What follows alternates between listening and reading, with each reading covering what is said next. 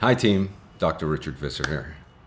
I'm tired of the supplement confusion. So today I'm giving you my top six supplements that you have to take.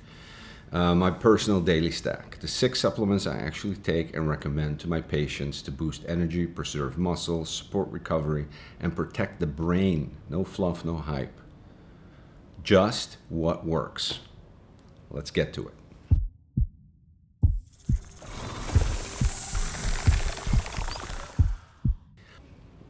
My first supplement would be protein, okay? 1.8 grams per kilogram of ideal body weight. Protein, why? So these are the two.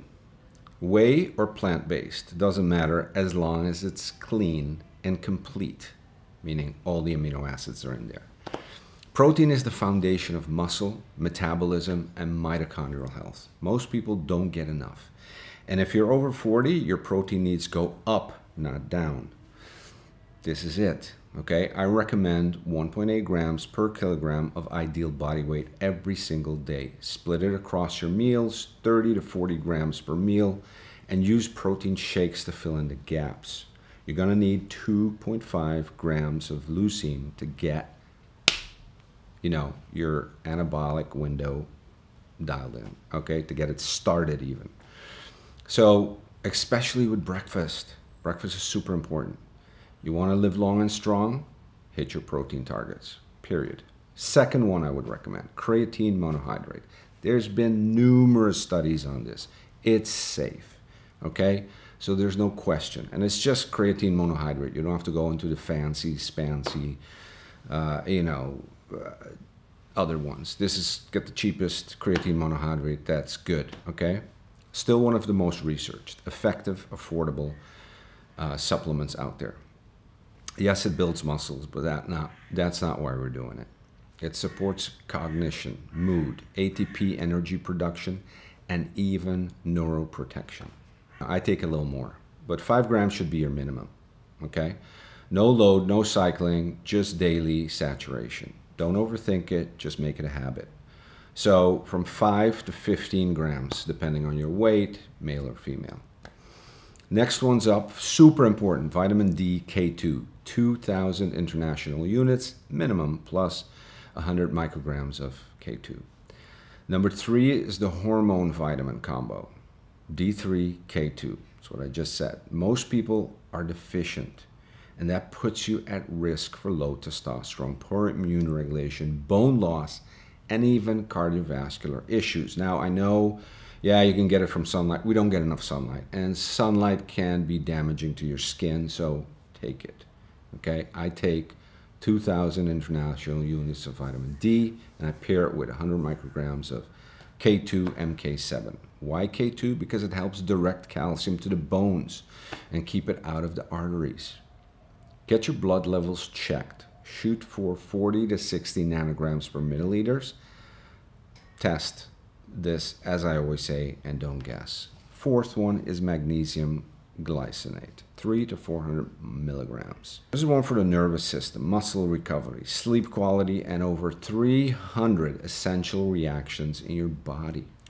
Most people are low, especially if you're stressed, training hard, or drinking coffee like a champ. So magnesium is important. Otherwise, your body will take it out of your bones, okay? It'll demineralize your bones. Again, I take 300 to 400 milligrams of magnesium glycinate in the evening. Avoid magnesium oxidate.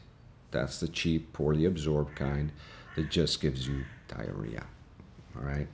Stick with glycinate or biglycinate. It calms the mind. It's better sleep, stronger recovery. If you also are worried about cognitive decline, then magnesium triglycinate.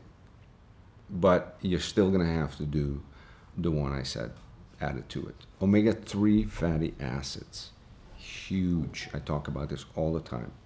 All right, 1,000 to 2,000 milligrams EPA, DHA. Okay, it's critical. We don't get enough of it. If you want to lower inflammation, support your heart, protect your brain, and lube your joints, this is a must. So it is a must. I take about 2,000 milligrams of combined EPA, DHA, ideally from fish oils, krill oil, or algae oil if you're plant-based. Check the label. Don't fall for 1,000 milligrams of fish oil. That's not the same as 1,000 milligrams of EPA, DHA. Look for the actual active ingredients. And here, consistency is key. So I want you to be on this daily. And finally, the number 6, collagen peptides with vitamin C.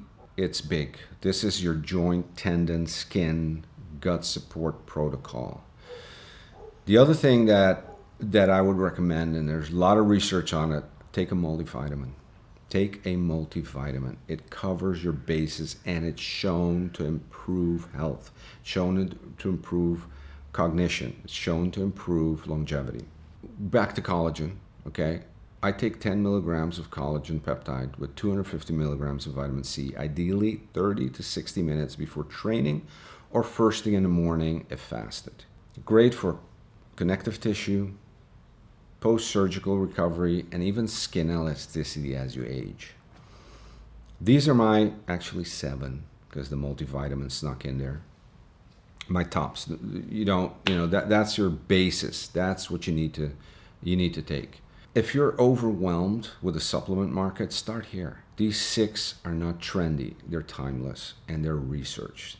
They support the muscle-centric, mitochondrial protection, inflammation fighting lifestyle that we all talk about on this show week after week. You can build from here with testing, coaching, personalization, but this is the foundation. We've already included a one-page sheet that you can get downloaded on the Visser Stack PDF, and go to veradoctors.com, hit the link on the show notes to get more of this. So this is smart. Recover better, live longer, okay? And we need these vitamins. I don't care what anyone says, what your physician says. This is need. You don't get it in your food. You don't get it from the sun. You need it. Test it if you want to. Well, actually, I suggest it. So that's it. Quick and dirty. That's what you need, okay? See you next time, where we're going to be talking about specifically cognitive decline. I know I get a lot of comments on this. People are very concerned about this, so we're going to talk about it. What are the things you need to do for cognitive decline specifically? Thank you. See you next time.